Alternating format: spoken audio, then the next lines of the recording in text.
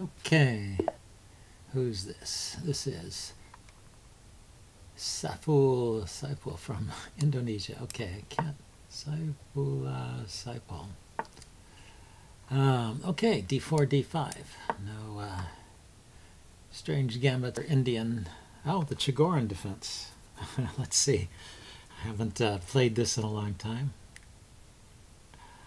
What do you do? Let's see. If he takes the pawn, you can gather it up with queen to a4, I think. He can't push the pawn to defend it. He could move the knight to defend it, not so easily. He could develop the bishop to defend it, and then you could pile up more pressure. So I think you can ignore that for one move.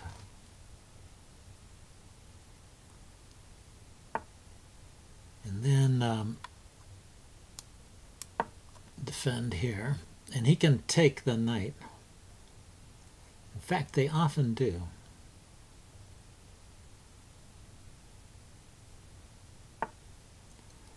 Okay, but he decides not to.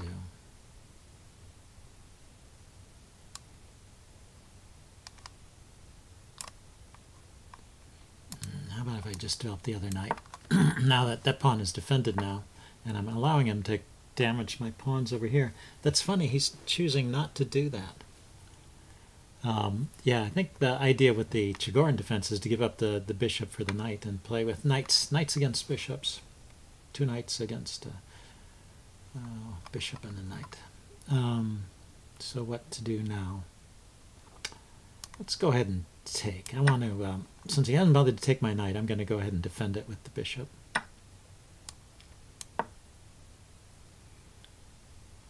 Just wanted to get this knight out on c3 first, so that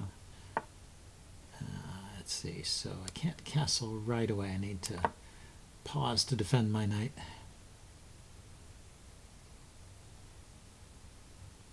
Well, we'll look it up at in the post-mortem to see how that opening should have gone. I think probably both of us made our share of mistakes in that sequence there.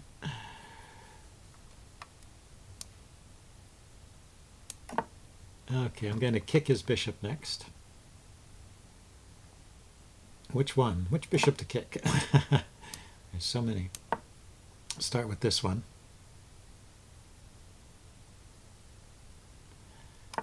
Because the bishop here, oh, he didn't take. I was going to assume he was going to take. Okay, let's kick this bishop next.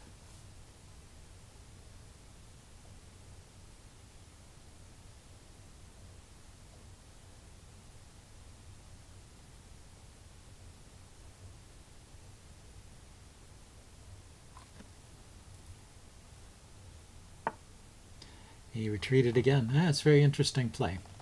Not typical of the Chigorin at all. So if I play b4, b5, and the knight moves, and then I play a4, and then I can develop the bishop here on this diagonal. Because this diagonal, it seems, has been clamped down. So the b4, he doesn't have to move his knights right away. He can leave them there. He might even play a6, but I could push on with b5 anyway. Okay. I suppose I could just go bishop b7. Oh, so now he's got ideas here. He wants to push this pawn forward with a tempo on my queen. Not a bad idea. Let's see if I go here, though.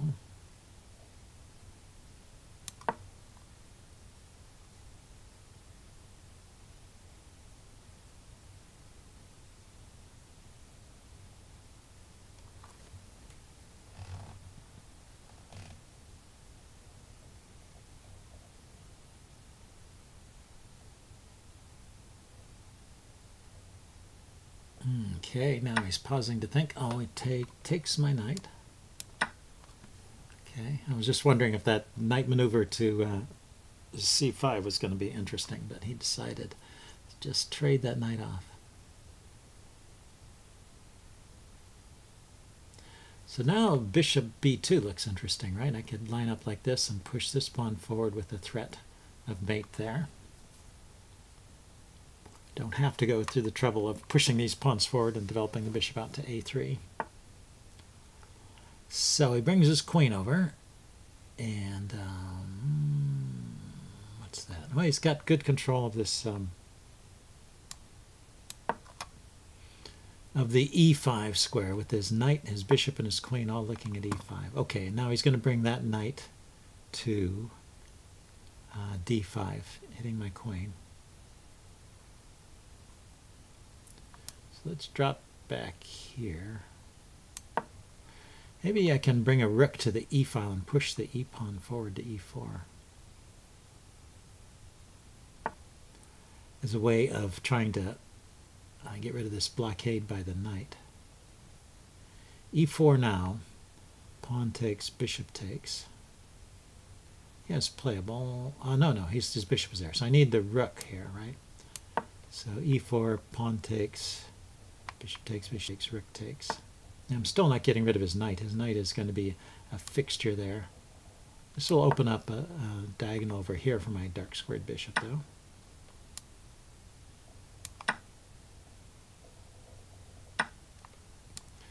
Okay, just traded it all off. So now I could double on the e file and play knight to knight e5.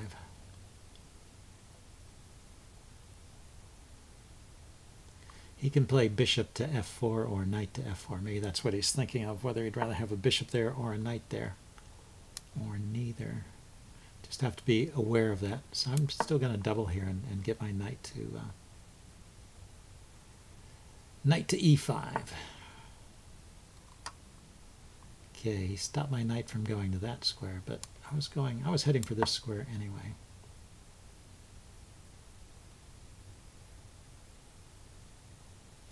And anyway, that shuts down funny business on this diagonal. Now we can't put anything on f5, for the moment at least, maybe after g5. And maybe I can maneuver my queen over here. Say queen e2 to g4, looking at knight g6, looking at the g7 pawn, looking at bishop c1, and hitting the h pawn, that kind of stuff. And so he's defending that from the side.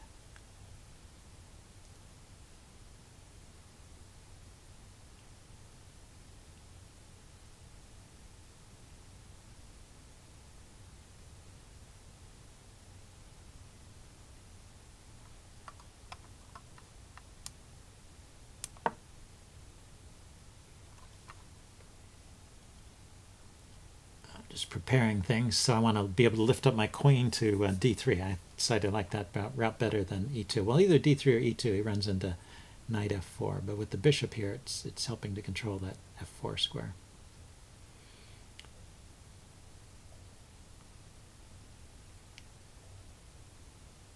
Yeah, queen e2, he had knight, well, now the bishop is moved. Queen e2, he has knight c3.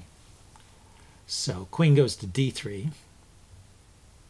And then just across here to the G file, maybe I can bring the rook over too. Gang up. My knight is pinned though, so I have to be a little careful.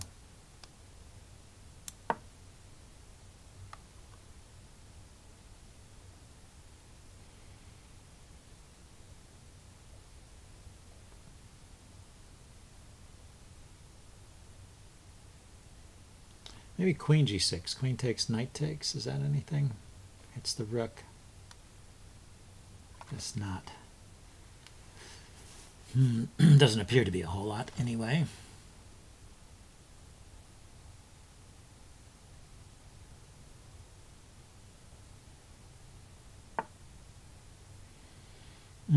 Okay, he's piled up on f2. Queen g3 defends f2.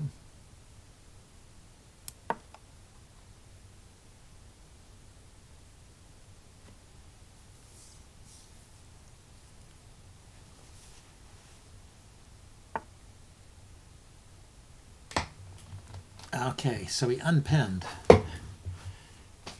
Unpinned immediately. So I can play... No, I can't. I can't play queen g6 because the king is on that. I need one more piece. Rook g6.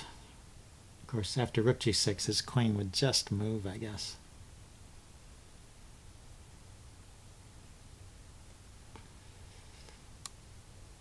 I could go this far, though. Maybe his queen won't have many good squares to go to. And maybe I could bring the other rook in. Just pile up on that g-file.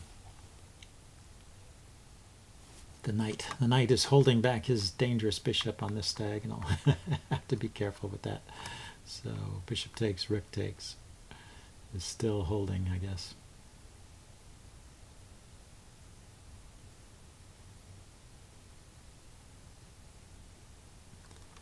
So after rook to g6, the queen, where's it go? It could go to f. Yeah, so he went there right away. Goes to f5.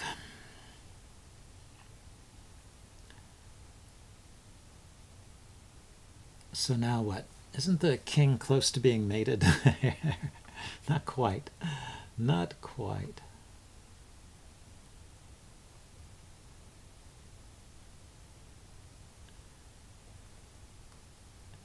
So knight g6, he just takes my queen, so that doesn't help.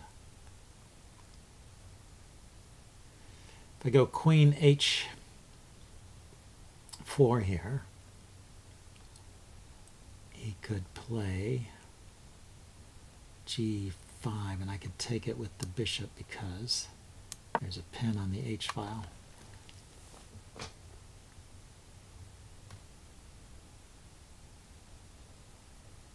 And now maybe I am threatening knight to g6.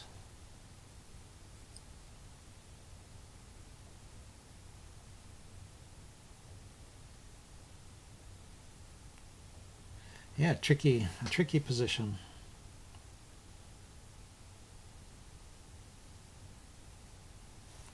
Also, rook g6 is interesting because then I'd have 3 pieces on h6 and I could sacrifice there. Say rook g6, bishop takes, pawn takes, queen takes is mate. So he goes that way. So g6 is defended. And h7 is defended. Is there something else here? More wood on the fire. No, that rook is defended back there. I was thinking maybe I could distract his rook and get something going. Okay, so knight here, rook takes, queen takes. Doesn't look like anything.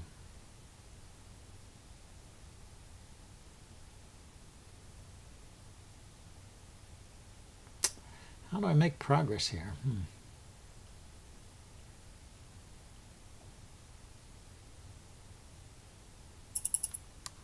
Now I'm moving too slow. Well, it's a tough position. Rook here, rook takes, knight takes. Yeah, I just don't have enough force. Ah, the pawn. That's one way to make progress. Push the pawn forward.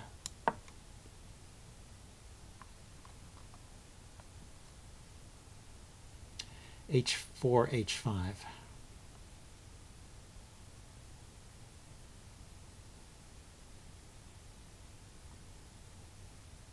He could bring his queen to the back rank. He could play queen on b1, but then I could bring my rook back. Yeah, I did that. I wonder if he will go for a repetition here.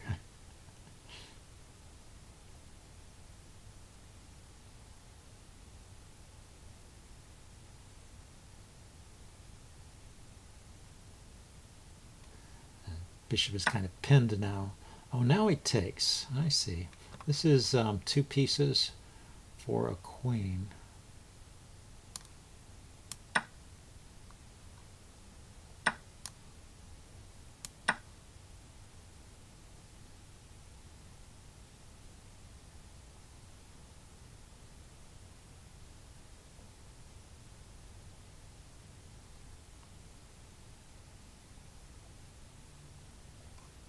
knight f7 hits the bishop. He just takes. Because because my rook is overloaded, so I have to take with a pawn. Couldn't take with the rook because it would hang my bishop. And he gets a check.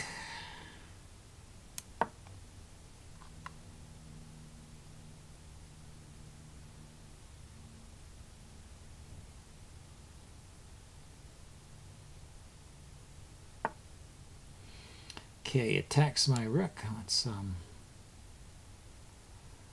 I see. He's attacking the rook and the pawn and the bishop, all three. It's making life difficult.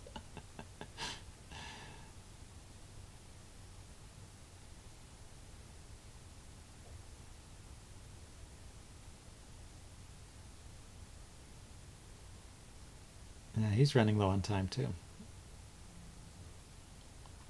Well, it was a tough position. Oh, he got his move in. Okay, let's take. Takes there with check. Let's go to the corner, I guess.